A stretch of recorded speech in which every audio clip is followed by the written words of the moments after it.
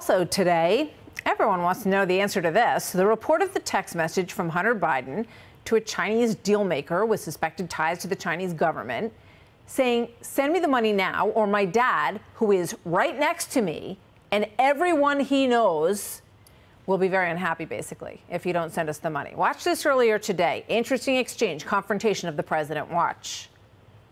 President Biden, how involved were you in your son's Chinese shakedown text message? Were you sitting there? Were you involved? No, I wasn't. I don't know. Were you? No. No, he said. So he says no. I think he said no to the question, were you sitting next to him at the time? But was he?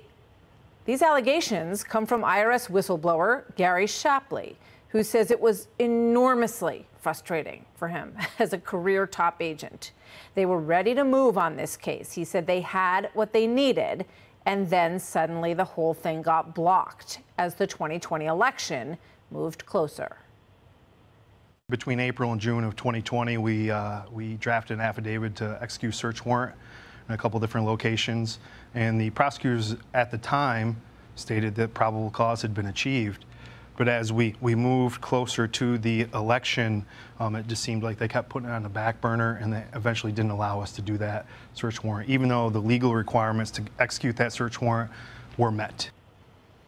Gary Shapley's attorney, Tristan Leavitt, joins me now. Tristan, thank you very much for joining us today. It's good to have you with us. My pleasure. Good to be here. So one of the things that he talked about, your client, Mr. Shapley, talked about in the interview that he did with CBS, was he said there were certain investigative steps that we weren't allowed to take that could have led us to President Biden. And then they said, you wanted to take them? And he said, we needed to take those steps, and you weren't allowed. That is correct. Can you shed some more light on that for us? Absolutely. So, for example, the text messages that have been coming out, they're from WhatsApp, actually, as a result of a warrant that the IRS served on Apple for the contents of the iCloud backup for Hunter Biden.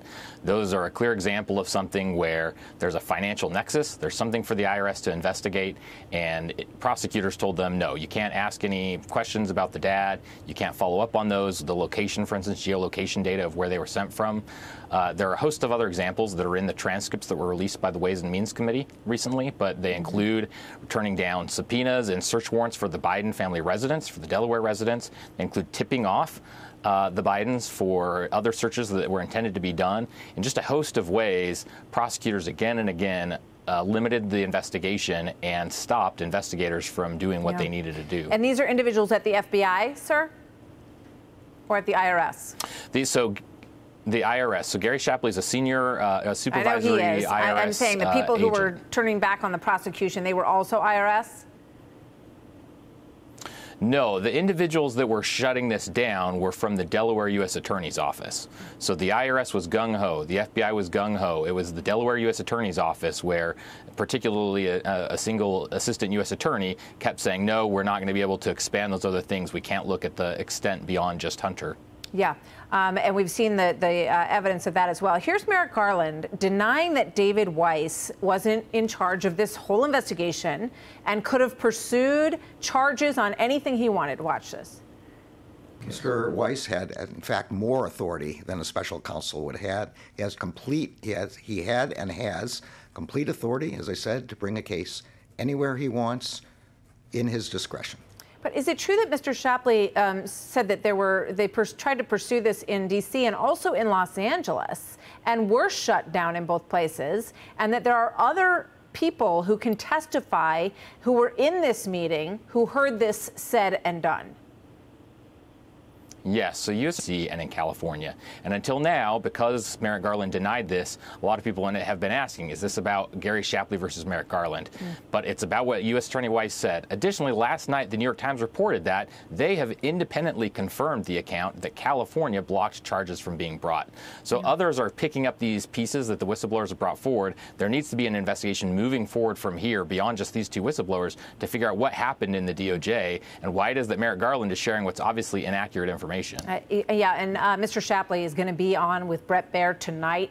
We have seen a bit of that interview, and we're going to be watching that very closely. I just want to give this to everybody at home so they have one more piece of information here. This is Hunter Biden demanding $10 million from a Chinese energy firm because he says the Bidens are the best and have connections. Here's what he says reportedly in this WhatsApp message that was released by House Oversight yesterday. They say, this is Hunter Biden on a WhatsApp message. I'm tired of this, Kevin. I can make $5 million at any law firm in America. If you think this is about money, it's not. The Bidens are the best I know at doing exactly what the chairman wants from this partnership. Please do not quibble over peanuts, he says, because he was angry. It was supposed to be $10 million, and then I guess they were trying to lower it to $5 million.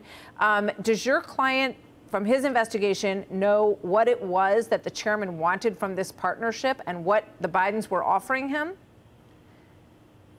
The influence there comes back to this company, the CEFC. We know that they paid the $5.1 million 10 days later, and this is an example of many instances where basically Hunter was just selling the family name, and that's something the American people needs to be able to see more closely and in depth what happened. So that was what they were so good at.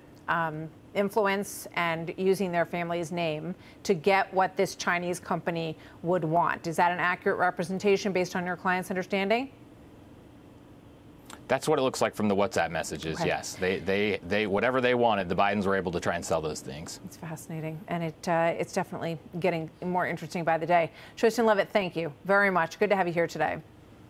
Hi, everyone. I'm Brian Kilmeade. I want you to do me a favor. I want you to click to subscribe to the Fox News YouTube page. This is the only way that I know for sure that you're not going to miss any great commentary, any great news bites, any great interviews coming your way on Fox. You can get it all here on YouTube. So subscribe right now.